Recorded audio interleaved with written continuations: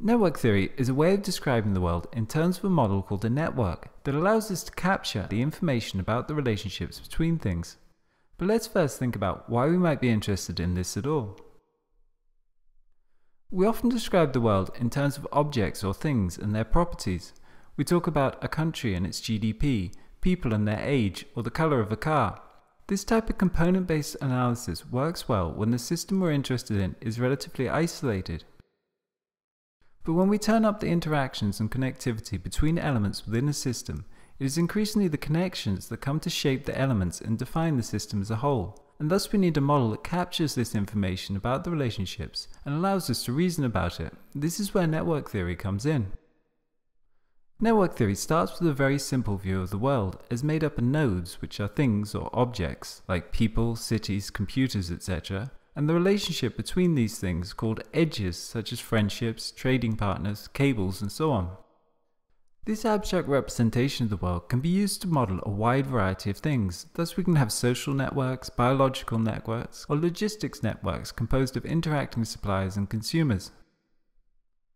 Network theory gives us a set of tools for analyzing the individual elements and relations within these networks, the structure of the network, and the properties that these different network structures give rise to. The first set of questions we might like to ask about a particular network relates to its degree of connectivity, that is, how connected an individual element or the whole network is. This will tell us many things about it, such as how quickly a new event could spread or propagate through the system.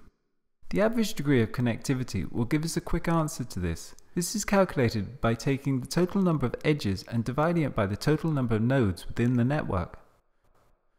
We also need to take into account how large the network is, that is to say how far it is on average from one point to another. This is called the average path length, and we can calculate it by taking the average of all the path lengths between all the nodes.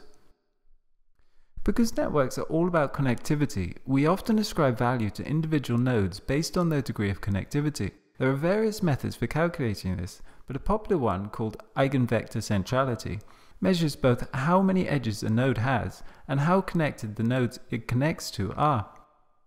Popular web search engines use variants of the eigenvector centrality measure to rank web pages by calculating both the number of links into a web page and the total degree of connectivity of the pages that link into them, thus gaining an idea of the relative importance of a website. Next, we're interested in talking about the overall structure of a network. This will be largely determined by how the relations between the nodes was formed.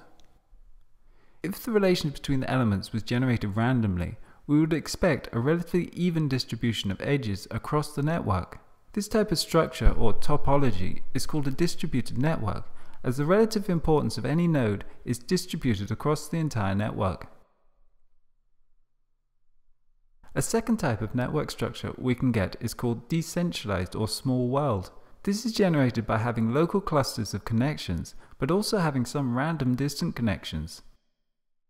An example of this might be a group of friends, with some of the friends having distant relatives in other parts of the world. By using these local connections within the group and distant connections, research has shown that it's possible to connect two random people within an average of just 6 steps, and thus it is termed small world.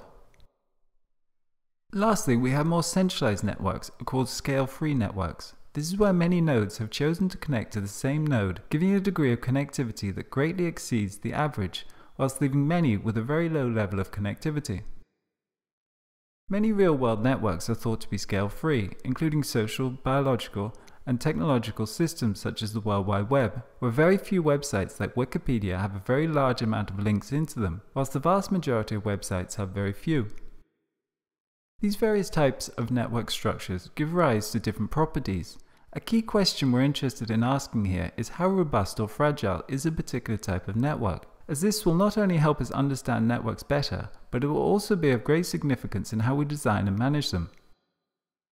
For example, think about a country with many small to medium-sized cities supplying the population with various public services. If we were to remove one of the cities, it would have a limited effect on the overall system, because the network has a distributed structure, making it robust to failure of this kind. In contrary, if we take a country with one dominant capital city, with the rest of the urban network dependent upon it for core services, this centralized network may be more efficient, but it is also in what is called a more critical state, as affecting this single primary node would have a large systemic effect.